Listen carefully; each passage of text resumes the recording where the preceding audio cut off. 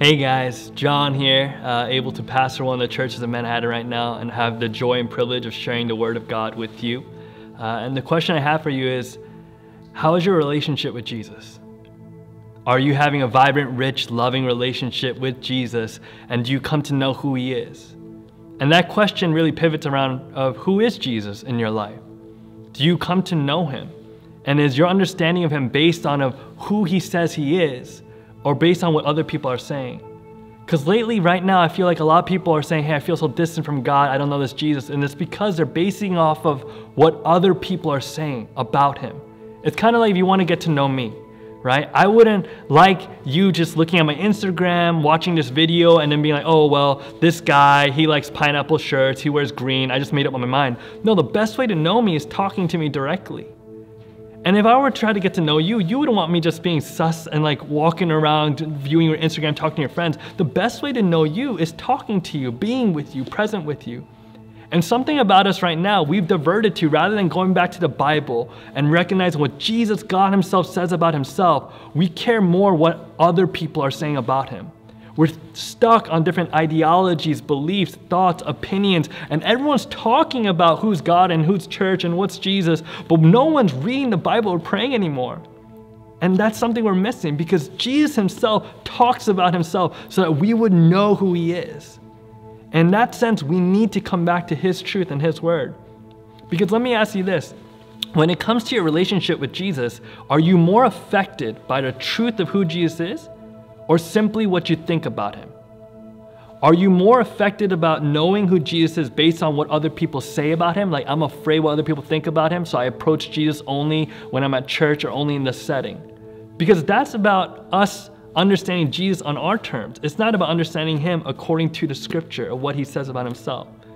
You know, a little bit about me, I have an 18-month-old daughter. Her name's Talia. And, you know, we have a great time. And understanding our relationship, she's learned over time to trust me more and have fun. She loves coming up to me and saying, Anna, Anna, and then she wants to be thrown up in the air. Sometimes we were by the pool, and the first time she was swimming, she was afraid at first, but over time, she grew to trust me so much, she just jumps into the water, knowing that I'll catch her. If Talia were to grow up and one day say to me, you know what, you're not my father, would that change who I am to her? If she says to herself, you know what, I don't like you anymore, you upset me, I don't feel close to you, so you're not my father. I choose to say you're not my dad. Does that change who I am to her? No, it doesn't. I will always be her father. And in that same sense, God has not changed. What He says about Himself has not changed, and yet we think what other people are saying is more important. And in that regard, that's what's depriving us of a rich, intimate, joyful relationship with Jesus. So how is your relationship with Jesus?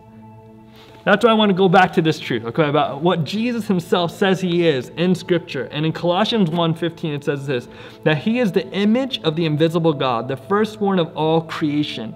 That He is the image, not just the representation of God, not just the image, but He is the embodiment of the will of God. He is the fullness of the nature of God, that He is God. So if you want to know God, know Jesus.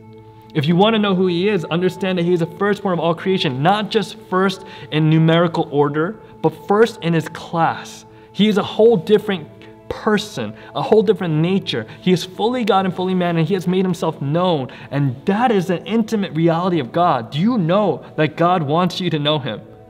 He wants you to experience Him. And that's why He's made Himself manifest. Tell me this, are you experiencing God in your life?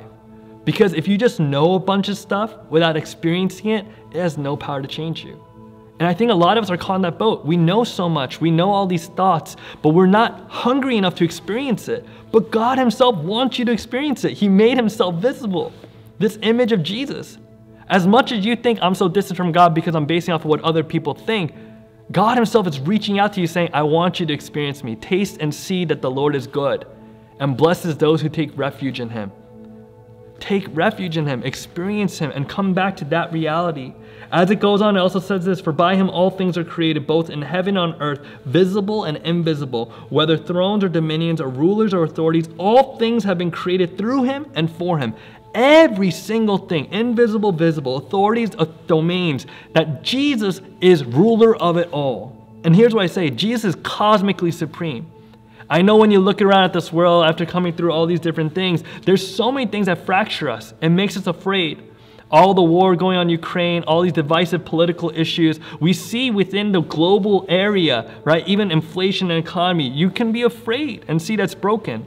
But this is something that assures us about the truth of who Jesus is. All things have been created through him and for him. He has the fullness of authority over all things. He's cosmically supreme. Jesus is at work already in those levels, despite the brokenness. So the brokenness can make us afraid. It can make us seem like we're not doing much or stuck, but that's not the truth. Jesus is at work, and he is cosmically supreme in his nature. This is what Jesus is saying about himself. I am doing this, and all things have been created through him and for him. So he is our hope. He is the one that's at work. So when we think about these things, don't just be crippled in fear. Don't just be divisive and fractured, but come back to the reality of, I need to experience Jesus and run to you with these things. I need to realize that you're already at work. And as it goes on, it says this, that he is before all things, and in him all things hold together. He is before all things, and all things hold together. Not only is Jesus cosmically supreme, he is intimately supreme, which means he is the one who is so aware of all of your fears, doubts, thoughts, dreams, ambitions. He knows those things that no one else knows. And in fact, what he's saying is he holds all things together. And one of the realities is this, that Jesus is intimately supreme, that he knows you more than you know yourself. And what does that mean as intimate supremacy? Not just knowing you, that he loves you more than you could love yourself. The lie of this generation is somehow self-love, self-care alone can save you and fix you. That you just gotta love yourself better. But you know what I realized? People hide more. People lie more. People create a fake Instagram persona, but they don't feel safe and secure or nor have the peace. And this is where this reality comes. Jesus is intimately supreme, and he so loves you and cherishes you enough to know you more than you can know yourself, love you more than you could love yourself. And in that sense, he loves your parents more than you can love your parents. He loves the church more than you can love the church. He loves this world more than the world can try to love itself, even in its broken state. And we see that. Humanity is not the answer. You are not the answer. I am not the answer. We don't have to be the answer because Jesus is already the answer. And yet, there's so many of our own tendencies where we want to be like, hey, I have to come up with the answer. I have to come up with the solution. I have to fix myself. Humanity is the solution. We're going to focus on mankind. And it's not. Jesus is the answer. This is what he says about himself, that he is already there, and in him all things hold together. Aren't you tired of trying to hold everything together? Hold my school, hold my parents, hold my image. I need to make everything work. Everything dependent upon me. Man, I would break. And you don't have to do that. The world is not the answer. Humanity is not the answer. We can try our best, but the best thing we have to do is come to Jesus, and whatever he says, we do. Because he's already at work, and in him, he holds all things together. You can let it go. Run to Jesus and experience this intimate truth. And in the very end of this, he also says in Colossians that he is also the head of the body, the church. That Jesus is the head of the church. And this is one thing I want to encourage you. As he's cosmically supreme and intimately supreme, even within his church, that he is the head. So we see brokenness within ourselves. We see brokenness in the world. And I'm saying, don't be afraid. Come to Jesus with it. He's already at work holding all things. And even in the church, in that brokenness, come to him.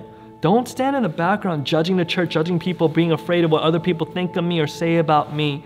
Because all we're doing as we come here is coming to Jesus, knowing that we're broken people in a beautiful process. No one's demanding perfection. God's not saying be perfect. God's saying I'm going to perfect you. But in order for you to do that, just come into my presence and recognize that I am intimately aware. I am supremely aware on all levels. And even in my church, it is God's church, no human's church. And that's where you can have this great joy coming back to the church family, church body, knowing that Jesus is the head at work in the church. And that's where Paul says that this is the hope of the gospel. It is the hope that the world so needs right now, that you need, that I need, that everyone around us need. See, Jesus isn't just my hope. Jesus isn't just our hope. He's not just the hope of the church. He is the hope for all people. Whether you're a believer or not, this is what we come to realize, that Jesus is cosmically supreme, intimately supreme. He is the head of the church, and he is the one that holds all things together. And this is the hope that we so need in our life that we've forgotten.